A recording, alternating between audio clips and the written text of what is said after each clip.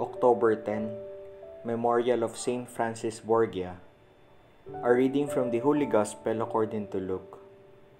Jesus said to his disciples, "Suppose one of you has a friend to whom he goes at midnight and says, 'Friend, lend me 3 loaves of bread, for a friend of mine has arrived at my house from a journey and I have nothing to offer him.'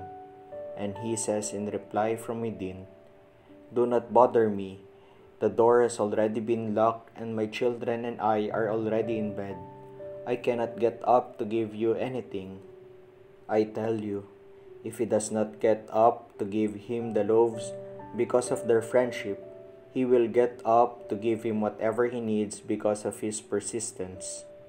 And I tell you, ask and you will receive, seek and you will find, knock and the door will be opened to you. For everyone who asks receives, and the one who seeks finds, and to the one who knocks the door will be opened. What father among you would hand his son a snake when he asks for a fish, or hand him a scorpion when he asks for an egg?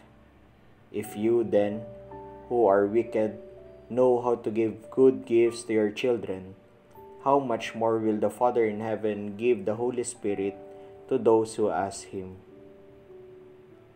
The Gospel of the Lord. Knock and the door will be opened to you.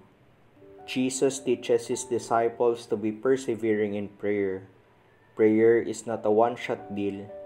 In the Greek original, Jesus' command is better expressed thus: keep asking, keep seeking, keep knocking. They should keep praying until their petition is granted. Jesus' disciples should be people of prayer. Prayer is a lifestyle, a lifelong, non-stop activity. As humans, we are always in need, ever asking favors from God for ourselves and for others.